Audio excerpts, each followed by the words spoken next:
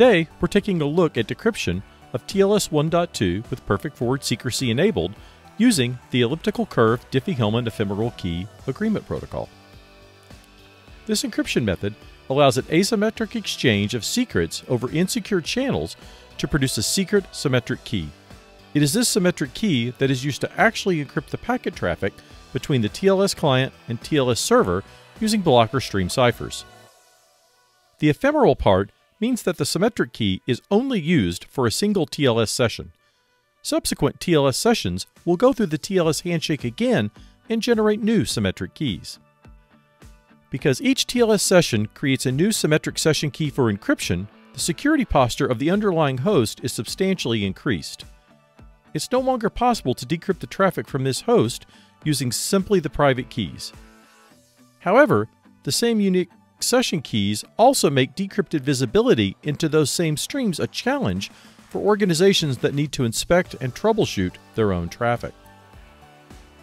Nubeva has solved this challenge with our out-of-band symmetric key intercept architecture and our Nubeva TLS Decrypt product.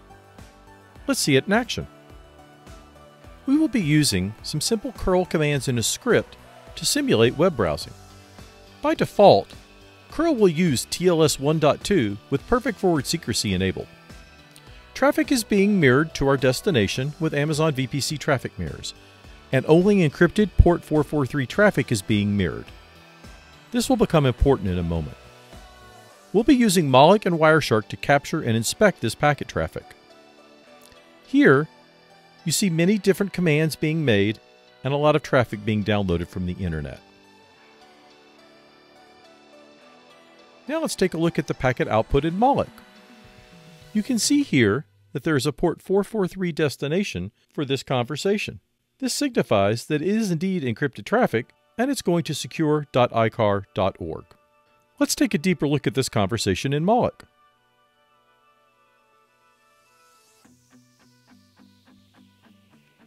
You can see that we are indeed using TLS version 1.2 and that it is using Elliptic Curve Diffie-Hellman Ephemeral, which is perfect forward secrecy. You can see all the appropriate certificate information as well as the JA3 hash. Let's come back to our main screen and see what else we've received. As you can see here, we have a packet with the exact same timestamp from the same source going to the exact same destination in Germany. Here, though, you can see the traffic is on port 80. Remember that only encrypted port 443 traffic is being mirrored to our destination. Let's take a deeper look at this packet.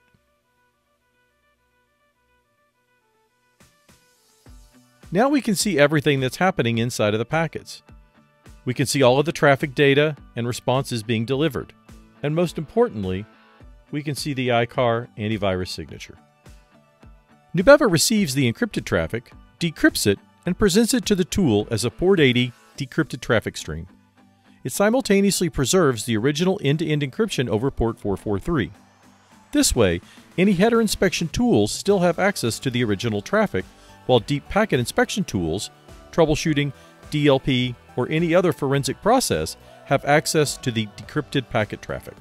Nubeva TLS Decrypt is able to discover and extract session keys from all TLS versions in use today, including TLS 1.2 with perfect forward secrecy, Elliptic Curve Diffie-Hellman, as well as traditional block ciphers such as AES or Triple DES, and stream ciphers such as Cha-Cha 20.